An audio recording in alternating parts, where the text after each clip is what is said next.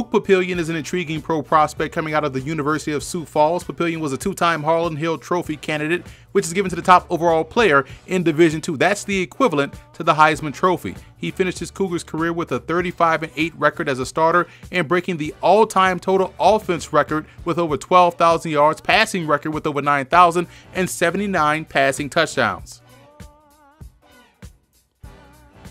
As we further break down his game, a few moments ago I mentioned Papilion breaking the all-time total offense record, which obviously includes rushing statistics. Now this is a dangerous element of his game that he brings to the table. He's such a great runner and athlete that some NFL teams envision him as an H-back, but I personally believe that he should remain at quarterback and give an offense that advantage of making it an 11-on-11 game. Over the course of his career, Papilion has rushed for over 3,000 yards and 44 rushing touchdowns. Now, Papilion has a ton of passing skills as well. I like the placement of his passes on back shoulder throws and tight window throws. He's like a pitcher in that regard, showing the ability to paint the inside corner, so to speak. He also throws well over the middle of the field, and I think he has a good but not great arm, but I think he has the potential to be great in that capacity if he works on his lower body mechanics. When he really wants to power up to throw a football, he tends to throw like a pitcher, but when he keeps a good lower base, he's able to maximize his velocity and drive the football wherever he wants to go with it on the field. Now, his poise in the pocket is also what you like to see from a quarterback.